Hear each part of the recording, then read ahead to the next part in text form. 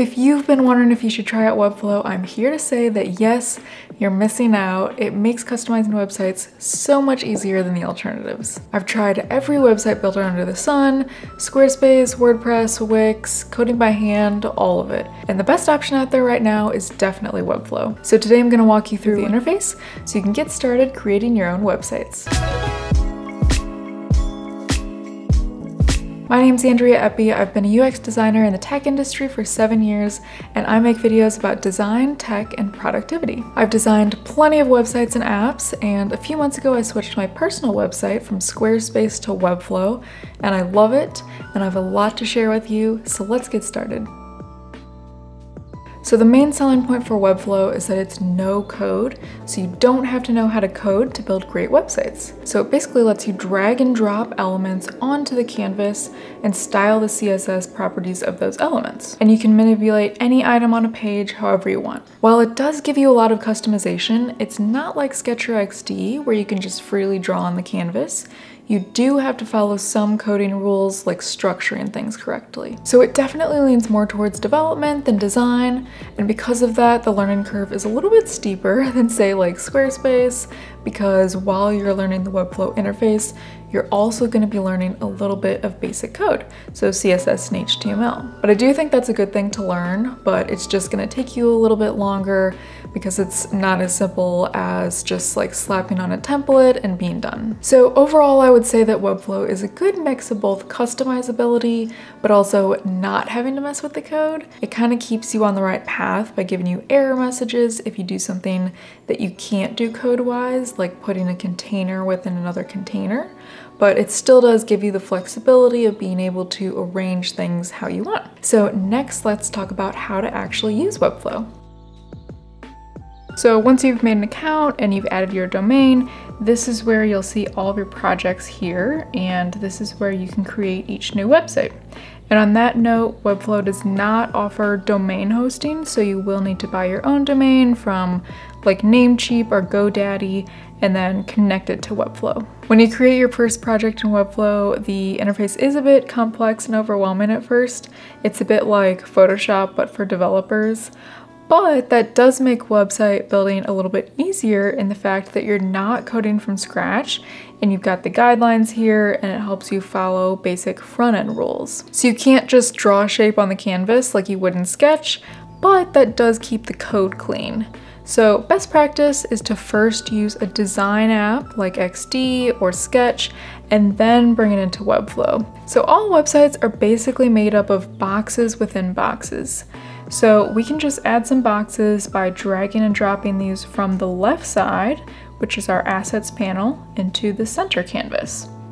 So the biggest boxes are sections, which are grouping together related content on the page. And then you've got containers, which are inside of sections, and those keep the content centered and make sure that things don't get too wide. So for instance, if you have a big widescreen monitor, you're not like looking back and forth too much. And then the smallest and most basic boxes are called div boxes, which are inside of containers, and those group together related content. But before we get too far into adding too many elements on our page, a good way to start is by adding a style guide.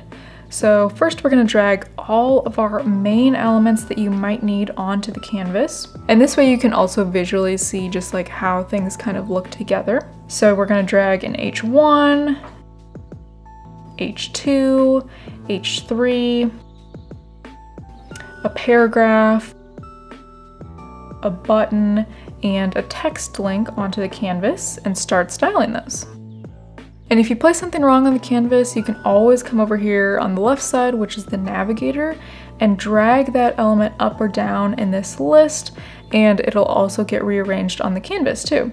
So it's kind of like layers panel in Photoshop. Now to style the elements in our style guide, you can give each one a class by coming over here to the right panel and creating a new tag name under selector. Then below, you can just adjust some things like color, positioning, font, border radius, things like that. So this way, if you want to reuse a style, you can just select your element, search for the class in the selector search bar, click it, and it will apply the same style as before. And then any change you make to one class affects all the others with that class as well. And generally you want to try to reuse the same classes instead of creating new ones for every element, just like you would in a design system. You can also create combo classes by adding 2 classes. So maybe you have a button and you want one to be inverted in color, so just add some blue text. And we can make that button blue while the other one stays white, since you're overriding the styles of the original one. But any changes that we do make to the white button will affect the blue button. So what we're doing with these classes is we're editing the CSS. So CSS stands for Cascading Style Sheet. And something you want to do while you're building is to make sure that you're styling the higher level elements first, like your body tag, your H1, H2, H3, so it will cascade down to all of the rest of the elements inside that body tag. So that way you don't have to add or change a font for every single element. Now we'll look at positioning. So if you've used any design tool, you're used to just kind of dragging elements around on the canvas. But like I mentioned, that doesn't work with Webflow, so you do have to position elements individually with coding rules here. So we can position elements with the layout panel over here with any of these positioning options. So we've got block, flexible, grid, inline block, inline, and none. And I won't dig into these too much because it is a lot to explain, but try them out and see what happens. And then to add some paddings around the sides of each element, you would come over here to the spacing area and set your paddings or your margin. So padding is the space within the box and margin is the space outside of the box. You can also set a certain width so that if you have a super wide monitor, it doesn't go all the way across the screen and you don't have to keep looking back and forth for that. So it just will stay in the middle. So for that, you would come over here and add a container.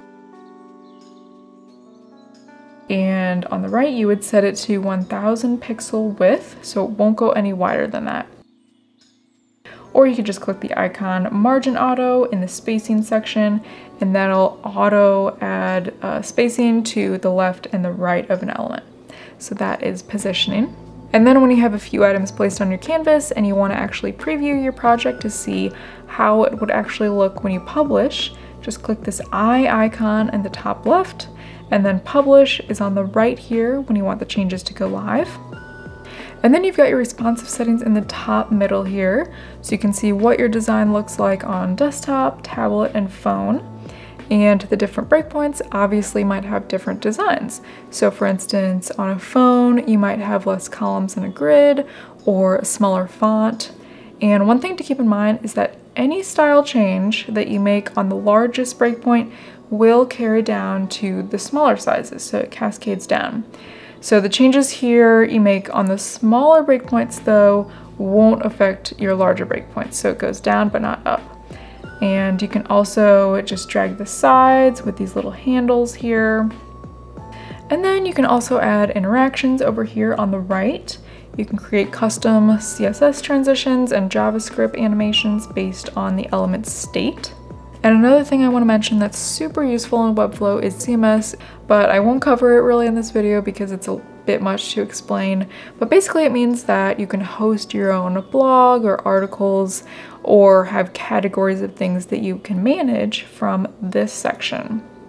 So you can create a collection here, which can be whatever you want, like articles or products or your design projects, whatever you want. And I will say that Webflow CMS is very good compared to what I've tried on other platforms. You can do a lot of customizing directly to the content very easily without worrying about breaking any of the code. And then if you want to get more on the back end of your website to see project settings, you can come up here to your W icon, which is the menu bar in the top left. Click that, then click project settings. So here is where you've got things like your hosting tab, your general tab, you can add custom fonts, connect Google Analytics, and things like that. So that's an overview of the Webflow interface and all you need to get started creating your own website. And if you want to learn more, the great thing about Webflow is that there's tons of fantastic resources out there to do so. One that I highly recommend is Webflow University, which is Webflow's tutorials on their own site. and the guy that hosts the tutorials is funny, so it makes learning a little bit more enjoyable. I also recommend that instead of just starting from scratch right off the bat, to try editing templates from others so you can learn how they build certain things. So you can just go to Webflow, go to Resources, Templates, and then at the top, click the free tab. So you can use free templates, just click use for free, and it'll ask what you want to save the site name as, and it will clone it. So this is great to see how someone built a specific part of their site. You can also check out the Webflow Showcase, which are sites made by the community. So to do that, just go to Webflow, Showcase, sort by clonable, and then you can clone and open those to see the back end to see how they built it. So to do that, just click View Project, open that in Webflow, and clone the project. So overall, I would definitely recommend trying Webflow if you're on the fence. I recommend just jumping in, watching some tutorials online, and you'll be up and running soon. So that's an introductory walk through the interface, and if you have any questions, just leave them down below. And as always, thank you so much for watching, and I'll see you in my next video. Bye!